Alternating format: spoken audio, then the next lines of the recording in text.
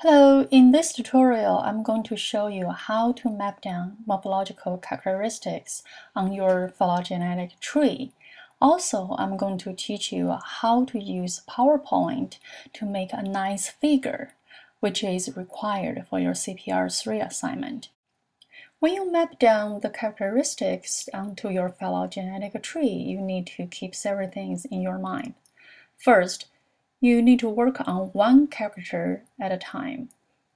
Second, when you map down the characteristics, you need to map that in the most parsimonious way, because the computer programs make this tree based on parsimony. It's supposed to show the least changes. The last thing you want to keep in mind is we actually want to review the whole picture, so the actual mapping probably show slightly more changes than the computer program provided, which is fine. I'll show you why that's the case. Let's get started. Let me add a new slide as my chalkboard. I will paste in both the dataset and the phylogenetic tree to show you how to map down the changes.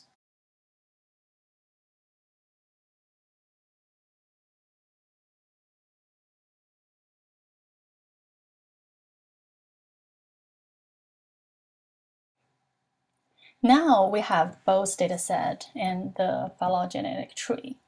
So we're going to start from the margin, the first characteristics. Let's take a look. We have two states for margin, non-lobed and lobed. Phagous grandifolia and Quercus nigra are the two species that have non-lobed margin. So, in the most parsimonious way, we might put non-lobed here, and then it applies to all the rest of the species. Or we can put right here, which only applies to the phagous. So for now, I'm going to put right here. I'll put down a mark, and I put down non-lobed. It's really hard to write with a mouse, so I put a short version. And as we know, except nigra, all the other oak species have lobed margin. So in the most parsimonious way, I probably want to put lobed here, and then it applies to all the rest of the descendant species. And then in order to make nigra has the non-lobed margin, I want to mark non-lobed just at the branch lead to the Quercus nigra. So you can see for margin, there are total 3 changes. Now let's take a look at the lower leaf surfaces. There's 3 categories for this tree: glabrous, pubescent, and axillary vein tufted. So notice for Phagous grandifolia and Quercus alba, they both have glabrous lower surface. And then the rubra and nigra have the accelerated vein tufted surface. And then the velutina and the stellata have the pubescent lower surface. So in most parsimonious way, I will put pubescent right here. And because Phagous has glabrous lower surface, I will put glabrous right here. And it will applies to the Phagous and also applies to all these species. It will not apply to the velutina and stellata because they share the synapomorphy of pubescent. Now let's take a look at the axillary vein tufted. We could put it here, and then it applies to nigra, alba, and rubra. Then we only need to put down glabrous at the branch lead to alba. Now this will be a good story. But there is another way to map down the changes. I can put axillary vein tufted just at the branch of Nigra and rubra, just like this.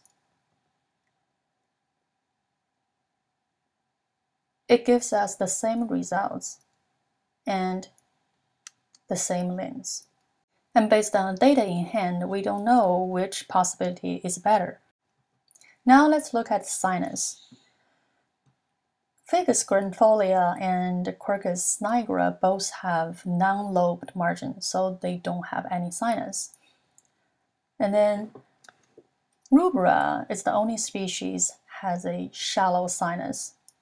And then alba, velutina, and stellata, they all have deep sinus. So how can we map this down? I can always start with the root. So I will put no sinus at the root, so it applies to ficus.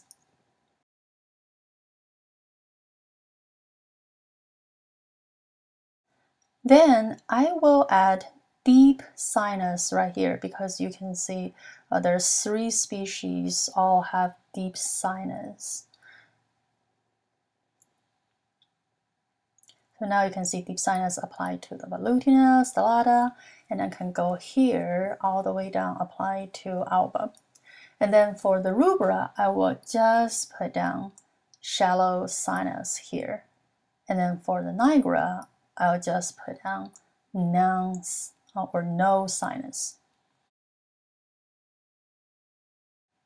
Great. Now let's do the acorn size. We can see there are only 2 species have a relatively large acorn, which are alba and rubra.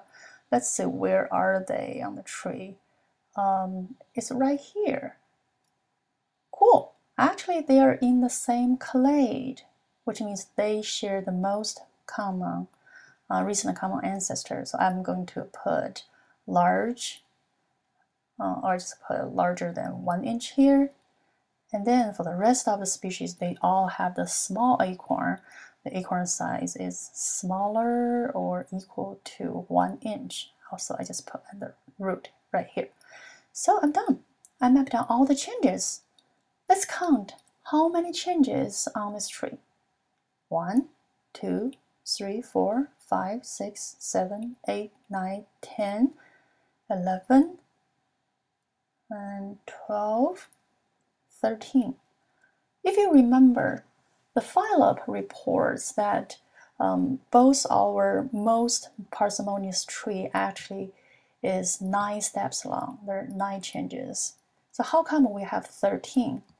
Because computer programs normally ignore the changes on the root, right? So if you count the changes within the outgroup, there are only 9 changes. Okay, so that's what I said. If it's slightly more, that's okay, because we want to show the different changes among all these states. Okay, the last part, I'm going to show you how to use PowerPoint to make a nice figure, which you will make for your CPR3 assignment. This is very simple and easy, save you a lot of time. To do that, first add in a new blank slide, and then paste your phylogenetic tree onto the slide. So make that fit in nicely. And then you can just add in all these changes. To do that, first choose lines and connectors here, and then choose a line. And just draw a line. And then you can make the line thicker. Move the line to where you want to place it.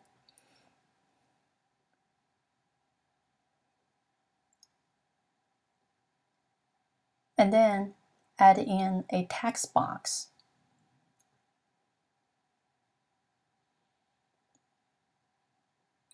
So you can put in the states into the text box and then rotate it.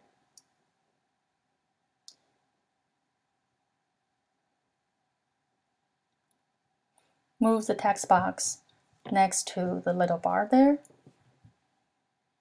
and then group them to make them as one unit. Now you're done. So all you need to do next is just copy and paste this unit to different places and then change the state.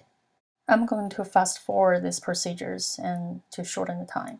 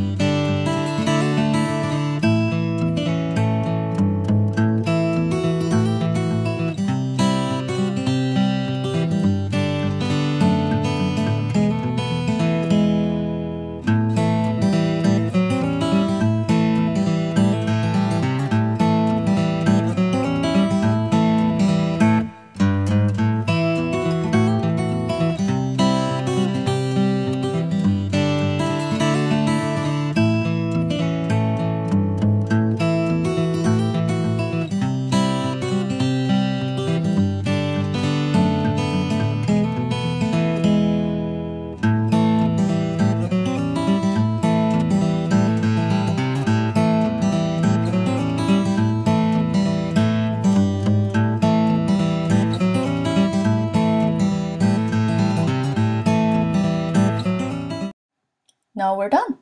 It looks pretty nice, huh? So when you work on your datasets, which should have more species and more traits, you can use smaller font and make some adjustment. It should work pretty well. And then we just need to copy and paste this slide into a Word file and then insert the caption. In real scientific writing, the publishable figure always have a caption underneath. And the caption should provide sufficient information about the figure.